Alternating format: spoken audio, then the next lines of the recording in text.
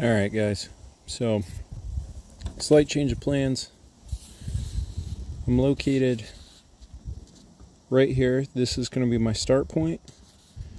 In the top of this hill right here at the base of the river is going to be point number 1. So I'm going to show you guys how to plot that, how to route plan, and we'll move on from there. Okay? So we did our map calculations.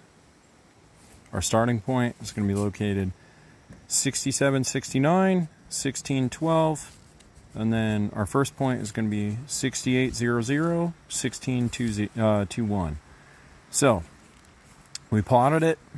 We figured out our distance is 265 meters, and from here to here is 50 degrees grid, and our declination we looked at down here is going to be 14, so we're going grid to magnetic. So 36 degrees magnetic is going to be the bearing we got to follow for 265 meters to get from here to here. Let's try it out. Alright, so we just did our map work and we figured out to get from our start point, we found that grid and we set a point for a ridge top about 265 meters from here, okay? We found out our declination and our azimuth, so we converted from grid to magnetic, so we have an azimuth we can pop into our compass. Alright, so our course is plotted, we figured out our pace count, we know what our pace count is in the woods, we're in a pack, so now we're going to go ahead and shoot a magnetic azimuth and figure out which direction we need to go. We're going to put it all together to move from here to that ridge top. Okay, so our grid azimuth was 50 degrees. When we subtract the declination of 14, we get our magnetic azimuth of 36 degrees. So now we're going to shoot a bearing to figure out which direction we need to go. So I set my compass on 36 degrees, and I'm going to go ahead and I'm going to turn till my north-seeking arrow is inside of the red box. Now we know directly ahead of us on this path is going to be the direction we need to go. 36 degrees for 265 meters. So I'm going to put on my pack, shoot the azimuth again, and then we're going to dead reckon our way to that ridge top. Alright, so we're making our way in, dead reckoning, following our bearing for 265 degrees. Going to keep our pace count, going to shoot an azimuth for a tree that's directly 34 degrees in front of us. I see that there's a tree down there that's snapped in half, and I'm going to pace count it out to there and then shoot another bearing. Alright guys, so we're at the down tree. So far my pace count's at 42, so we haven't been 100 meters yet. It's in the woods at 63. So we're going to make sure we're still lined up, drifting a little bit. I'm going to go ahead, shoot it again, and keep moving.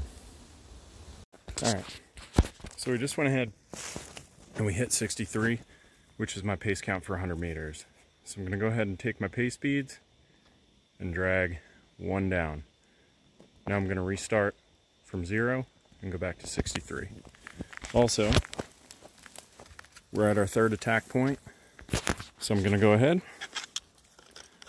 and reshoot my azimuth.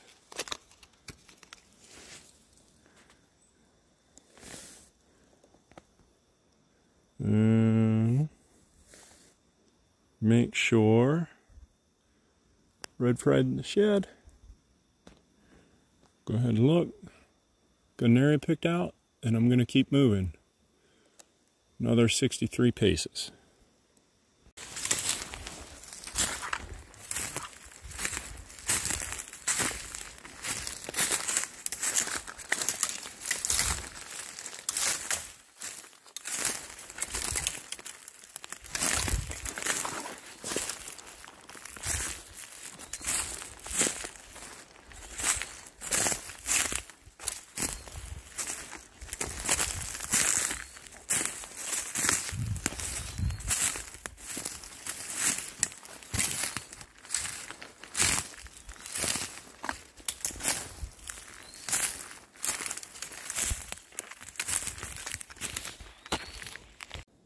All right, guys.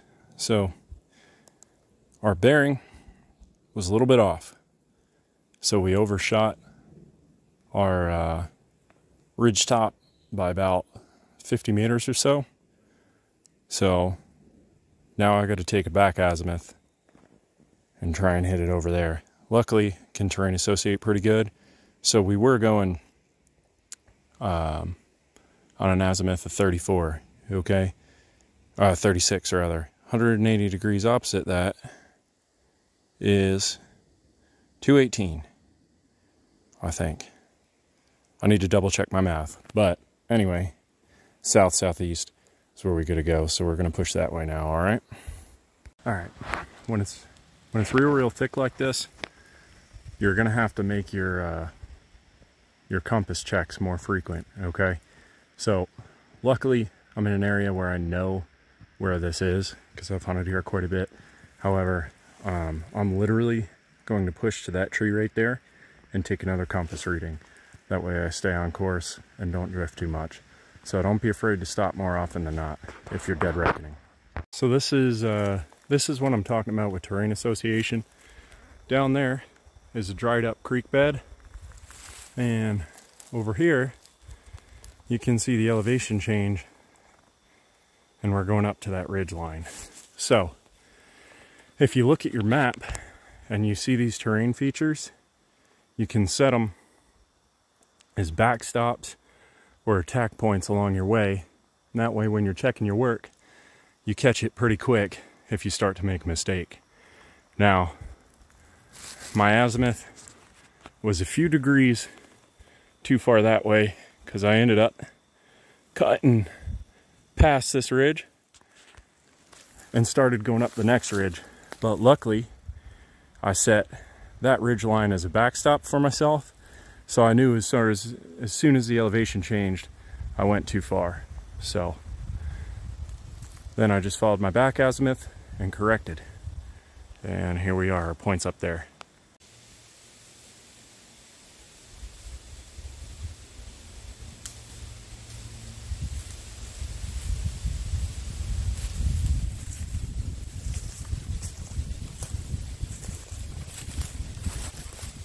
Well, what's going on, guys? So here we are. We're at our first point on top of the ridge. So let's talk about what happened a little bit, how that went. From where we started, we plotted both of our points. We got our distance and we got our direction, or our grid azimuth. We added the declination, converted it to magnetic, and then we got our magnetic azimuth to put into our compass. So we already got our pace count. We got our pace count for carrying gear and for walking through the woods. We put on our kit, took our compass, shot an azimuth, and we took off in that direction for that distance. So let's do a slight after action review. I overshot the point. I cut to the, I didn't go east far enough. I ended up cutting it and went more north-northeast. I probably could have had another fucking, I don't know, 6 or 7 degrees in there. But luckily, I set the next ridge line as my backstop. So we talked about backstops when we were doing route planning and the map reconnaissance. So when I hit that second ridge line, I know what this ridge line looks like, and I know I was supposed to hit a creek bed prior to this ridge line. So I knew I was at the second ridge line and I went too far. That and my pace count was about 100 meters past where I wanted to be by the time I started going up. So what did I do? I looked at my map, figured out that I went too far, and I went too far east. So I took my back azimuth and I corrected using terrain association. As soon as I hit that creek bed, I adjusted myself with my azimuth and found that elevation was starting to climb. So then I went ahead and pushed up that ridge line, and here we are, we're at our point. So a couple lessons learned on that. For one, your pace count may not be exact. You want to take it in as many different conditions to try and reduce that from happening. However, wearing gear and moving through thick brush can definitely add steps, and you can think you're there a lot sooner than you actually are. Another thing, double check your work. Check your maps, check your math, check your protractor. I'm not using perfect UTM maps. I drew the grids on there myself, so nothing super precise. It's a little off, but it's close enough to get me where I want to be and close enough to get out here and practice. So if you overshoot your point, set backstops. If you undershoot your point, keep pushing until you hit a backstop, and then you can reassess. So terrain association, super important. That's part of the reason I'm up here now. The other thing that we learned from this experiment is that dead reckoning sucks. It's very accurate, it's very precise, but it's super slow, and you're going to be locked into your compass the whole time, or you're going to have to stop every 25 to 50 meters or so and do another compass check. There's nothing wrong with that. In thick terrain like we had here today, you may very well have to do that. It just is what it is. That's the nature of dead reckoning, which is why I try to do a combination of dead reckoning with terrain association. So to get back, we're going to shoot a general direction towards the truck. That back azimuth at 218 degrees, we'll take that, and then I know I have to go down this ridge line and hit a dirt road and travel down that for about 50 meters. So what I'm gonna do, I'm gonna take my azimuth, start heading off in that direction, and I'm not gonna keep stopping to do compass checks. I'm just gonna move generally downhill to the ridge until I hit that road. I'll take my azimuth again and take off down that road. So, real world land nav. I just want to take a second to show you guys around this ridge top. So you can see we're kind of at the military crest of it right now. The tip top's up there, but that's not a great place to sit. So I don't know how well I can capture it, but